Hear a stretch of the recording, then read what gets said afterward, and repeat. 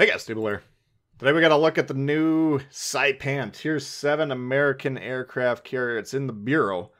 Alright, so you can get it basically at any stage of the game you're in. It'll just progress faster the more requirements you have, obviously. So, Saipan, we're going to be checking out a game on domination mode north, on the map north here, as well as compare the planes stats in particular, but I'll just describe my opening thought process here for you.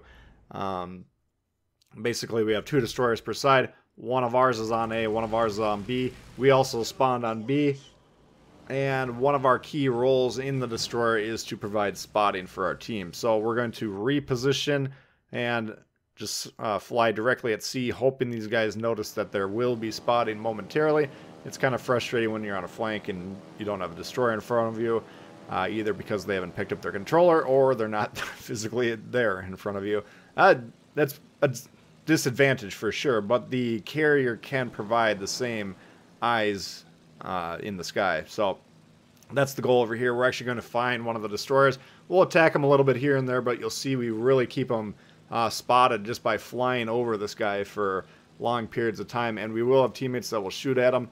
I think some of the shots might be relatively difficult. I mean, they don't wreck him very quickly, but we will just basically fly above this guy, keep him lit, and they will shoot him. So that's the opening sequence here. We'll dive into the stats a little bit, but this is the second time that I've updated, like I put a new stats for a carrier on my sheet here, and noticed that there was dramatic changes that I didn't see any mention of in the patch notes. I don't know if you guys came across something that I didn't, but 2 times ago, the restoration time was reduced dramatically, like by about 1/3. This time it went up again. I don't have my previous number, so I don't know if they replaced the original values or they're still trying to dial them in. But basically, most of these restoration times went up by about 15 seconds or so. The Shikaku, it looked like it only went up by about 7 or 8, at least on, I think it was the HE bombers, one of the 2. But a lot of them went up quite a bit, so they're playing around with these numbers. I don't think they're talking about it. I wish they would be a little bit more obvious about these so that the community could weigh in, but maybe they don't. They're not looking for feedback by committee, at least when it comes to balancing these carriers. But basically, you know, by extending the time of the restoration, there's less planes available, especially as the game goes on, reducing the late game value, which I think is fair, because every other ship is getting reduced in value as the time goes on. You know, AA gets shot out by HE shells, secondaries get worn out, whatever else. So, you know, turrets get knocked out. Carriers get basically stayed the same superpowered strength throughout the game. So now that's kind of been dialed back. I think that's a good move. I also noticed there was a lot of other minor tweaks. At first I was like, well, maybe one of my commanders got like a legendary promotion or something. But no, a lot of them, maybe there was a extra, you know, kilometer or not on the, you know, on the torp speed or something, or half a kilometer detection. You know, there's a lot of tweaks here. So keep an eye on this. Apparently they're still playing around with these stats. But Saipan, why I was really looking at the... I wasn't necessarily even going to plan on doing a deep dive on the stats, but I was like, wow, the restoration time is 73, and I was comparing it to my old stats. Like, I'll take the Kaga, for instance, which I haven't updated because I don't currently have it. That restoration time was at 47. You guys that own the Kaga can go ahead and check it now. It's probably about 62 would be my guess, give or take. But I was like, wow, 73, that's huge. Well, maybe that's balanced by the fact that we have a lot of HP on these planes, about 1/3 more than most of these. So you'll see here throughout this game that these things are actually pretty tough to shoot down. And I was thinking, okay, well, if they're tough to shoot down, it takes a little bit longer to respawn. Makes sense. Okay, so the restoration time remains on the high end. Like, I got 73 on both the Torp Bomber and HE Bomber on my builds here, comparing that to a lot in the 60s, mid-60s. The Implacable does have a 77 on the HE Bomb, which is the longest regeneration on my aircraft carrier fleet. But it's still, the Saipan's restoration is still on the high side. But, you know, it's everybody's restoration kind of went up again. So we'll see how these, you know, the balancing act goes, but they're still working on it apparently, trying to dial them in.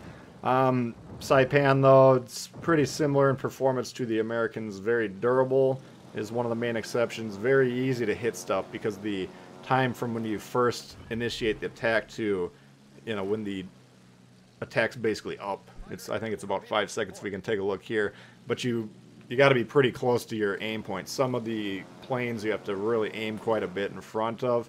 I'm thinking like some of the Soviets I've been playing a little bit. These ones, you know, what was it, 6 seconds or whatever.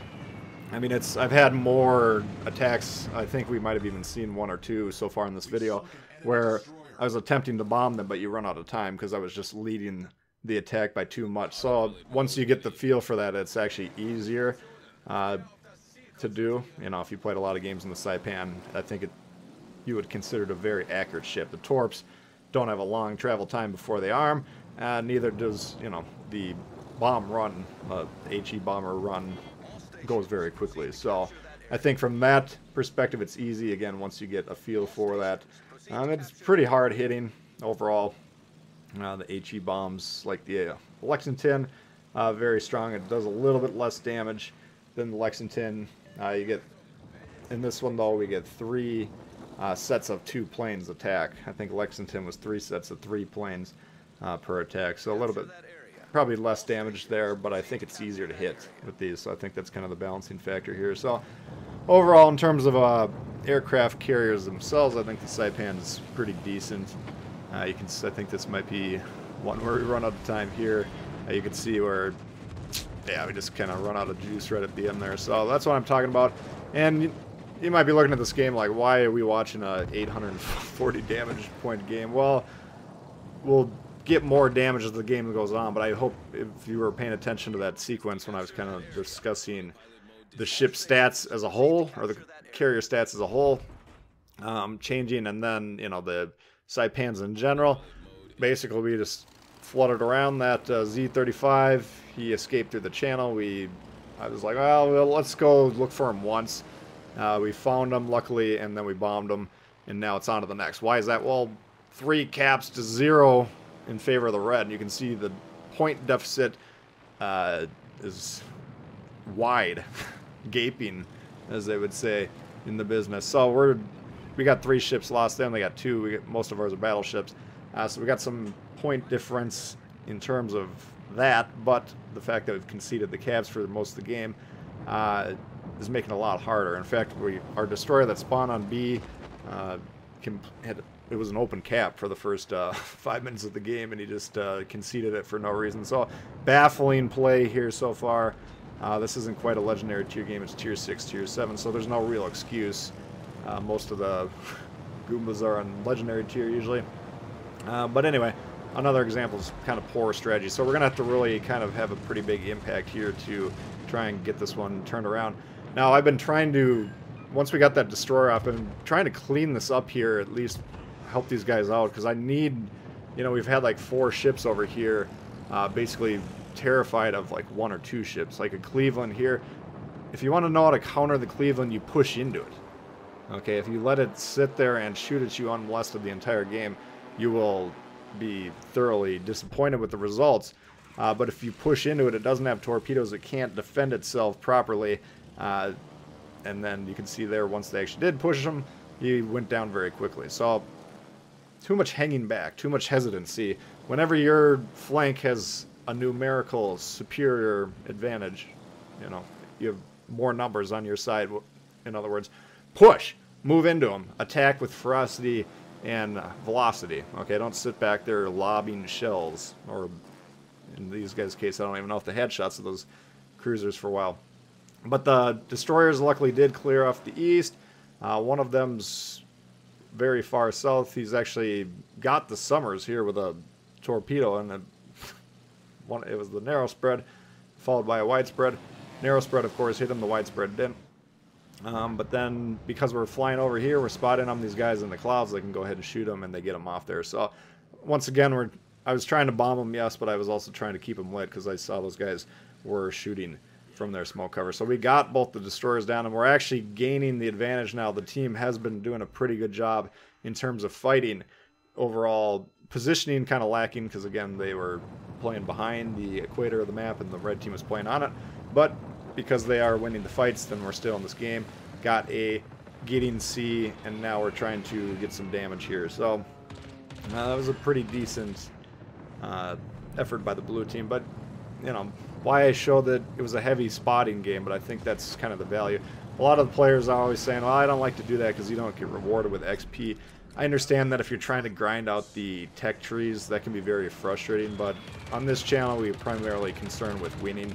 Okay, high damage games are nice when they happen, but I think the main value strategically of the carrier is, you know, finding ways to support and then executing that. And a lot of times, spotting is one of the best ways you can help the team in a given moment.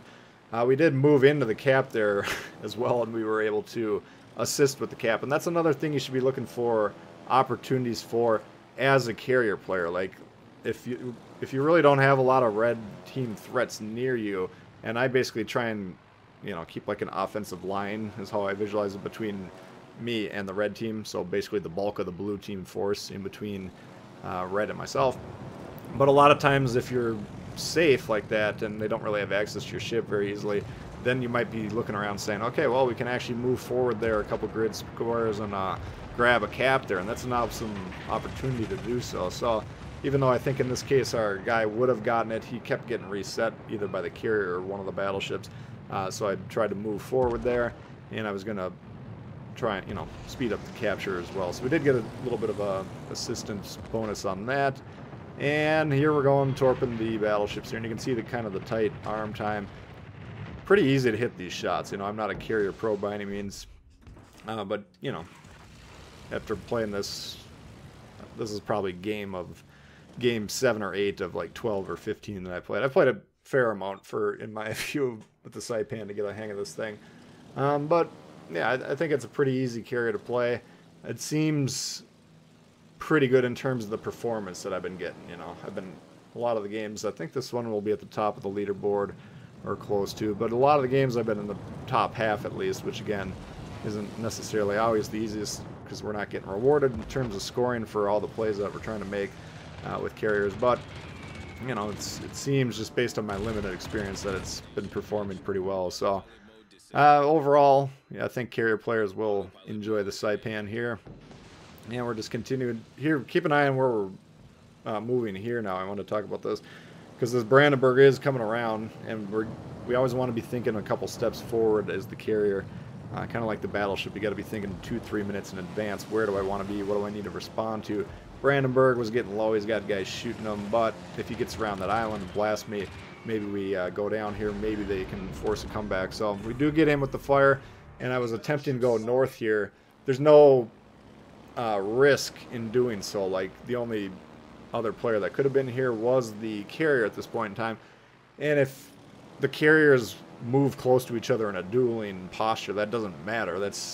You're at no more of a disadvantage or advantage than that guy, you know, because basically you're going to be trading slug shots back and forth at that point in time. So we're just trying to stay away from the Brandenburg, make sure he didn't get us off the board. And now we can go ahead and try and hunt this guy down. A couple more minutes left to get some extra damage, maybe get the final kill and rack up some score. So you guys let me know. I also want to get some feedback from you guys because my carrier builds are heavily pay to win. Like, I got the carrier commanders, and then all the inspirations are goofball made up characters. So a lot of you guys are always asking me, what would you use on commander build? So let me know what you got for King here. I think the commander build that you got for the Lexington would work just perfectly fine for this as well. So I want to get some feedback on that from you guys. But let me know about that. Let me know about the rebalancing. I don't think that's something that a lot of people are really aware of. I don't watch, you know, other people's coverage, so maybe they're onto the story as well. But it just keeps jumping out to me. It's kind of surprising that, you know, a lot of times when there are rebalancing plays, you know, they appear in the patch notes a lot. So I always assume that they were always being posted when there were changes to the stats, but I can tell you at least with the carriers for sure that's not the case. The last 2 times that I've added a new carrier to the spreadsheet, I've had to go back and change the detection, or no, the restoration time for all the planes. Okay, so let me know what you think about that, carrier players, anti-carrier players. I think this is probably a better move. Having full squadrons at the end of the game was just ridiculous, even though that's exactly what we got at the moment here, but that's because we have been losing a lot of planes lately. So that's going to do it for this one, guys. Hopefully you did enjoy it. If you did, please hit the thumbs up. New to the channel, consider subscribing. We got lots of World of Warships for you all the time. Questions, comments, leave below. Love to hear from you, and we'll see y'all later. Peace.